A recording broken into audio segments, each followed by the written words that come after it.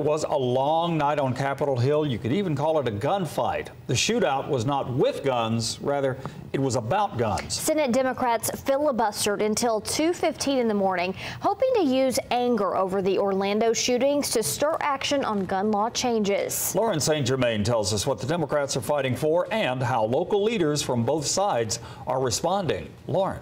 Senator Chris Murphy from Connecticut started the filibuster yesterday morning, and it went for 14 hours and 50 minutes. Senator Murphy says he was motivated by the lack of gun reform since the massacre at Sandy Hook.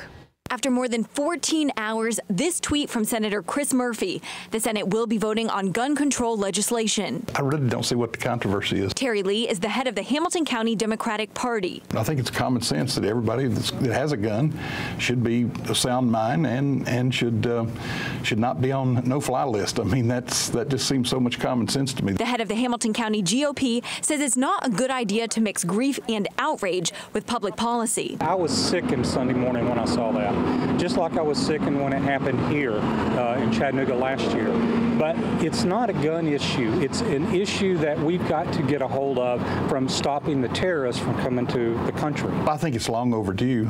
Some people may think it's an emotional response, but we've gone through so many terrible tragedies over the last, especially the last 10 years, that this is something that should have been done much before this time. Democrats expect an eventual vote on a bill to require universal background checks and keep suspected terrorists from buying guns. This should not be a partisan issue. This is about protecting people.